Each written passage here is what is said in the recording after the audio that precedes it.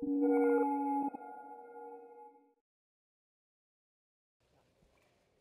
me repeat what I have said in English.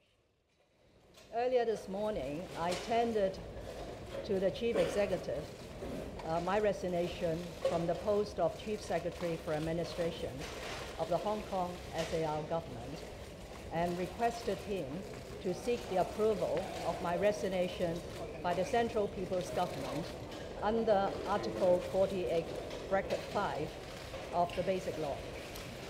I told the Chief Executive in my resignation letter that there is only one reason for me to resign at this juncture, and that is, if my resignation is approved by the Central People's Government, I intend to prepare to contest in the upcoming Chief Executive election.